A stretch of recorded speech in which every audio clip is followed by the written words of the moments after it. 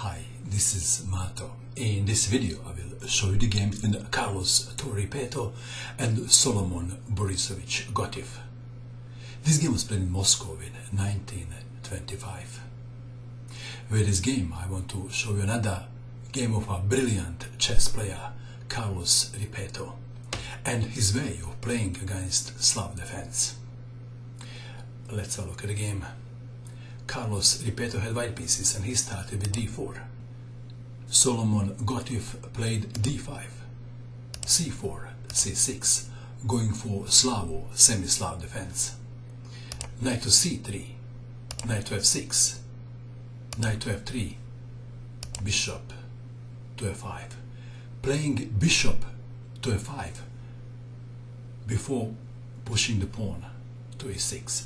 So bishop is developed now, but bishop is no longer defending the pawn on b7.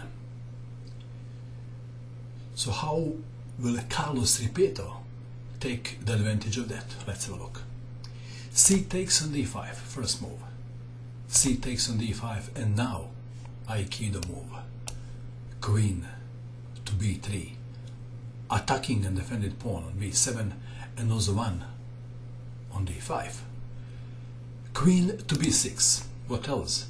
If bishop to c8, defending the pawn, then bishop to f4. This would put black far behind in development. Doesn't look good, does it? Okay, so we have queen to b6. Knight takes on d5. Knight takes on d5. If queen takes on b3, then knight takes on f6 check, and after pawn takes knight, pawn takes queen. So we have knight takes on d5, knight takes knight, queen takes on d5. White is a pawn up. Can black get some compensation for it? Let's have a look. e6, queen goes back to b3, queen takes queen, pawn takes queen, bishop to c2. Black is going to win the pawn back. Bishop to d2, and bishop takes pawn. Material is equal. e4, f6, bishop to c3, bishop to c2, attacking the pawn on a4. Knight to d2, knight to d7, and Carlos Torre Repetto played bishop to b5. 15 moves have been played. Material is equal, but white has a better position, activity of the pieces. Do you agree? Have a good look at the position. What else do you notice? Did you notice that black bishop is trapped?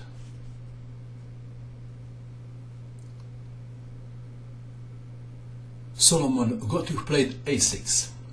Perhaps he considered f5. And one line goes like this. f3 could be played, and also this move. Pawn takes pawn, bishop takes pawn, and now knight to c4, causing big trouble in the black camp. For example, after e5, knight to b6, winning for white. Okay, so in the game,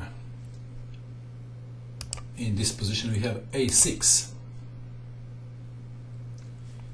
king to e2, pawn is pinned. If pawn takes bishop, rook takes rook, so we have rook to c8, bishop takes knight on d7 check, king takes bishop, rook from h to c1, bishop has nowhere to go.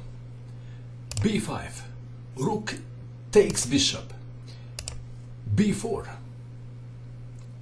black is going to get his piece back. Rook takes pawn on a6, pawn takes bishop, rook takes pawn, rook takes rook, pawn takes rook. It is black to move. Solomon Gotthilf played bishop to d6. If bishop to e7, then perhaps check, and after king to e8, pawn can be advanced to c4. Is one of the moves. Doesn't look good for black neither. In the game we have a bishop to d6. White to move. White played a move and black resigned. Torre Repetto played knight to c4. Black resigned. If bishop goes to c7, for example, then knight to b6. This is one line. Bishop takes knight, rook takes bishop. Two extra pawns are too much for Gotthilf. What else? If in this position bishop takes on h2,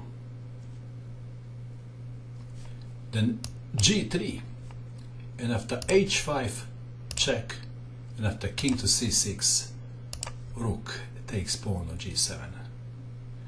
This doesn't look good for black neither. So Solomon Gotthilf resigned in this position. What do you think of this game? And that is all. I hope that you enjoyed watching this video. I wish you good luck with your chess, and bye for now.